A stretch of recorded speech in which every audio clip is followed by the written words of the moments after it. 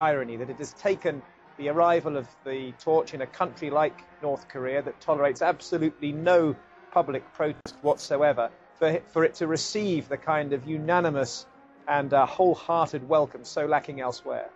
But with the state of affairs economically in North Korea, they've really got to do all they can to put on a good show in the hope of keeping China on side.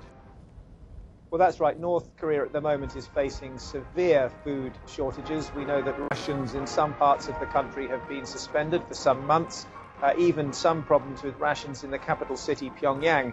Interestingly, UNICEF, the United Nations Children Agency, was invited to take part in the torch ceremony in Pyongyang today, but decided in March to pull out. It didn't feel that participating would help its cause, and often children are the most vulnerable at times of food shortages in North Korea. The agency says that it's often children who suffer the most.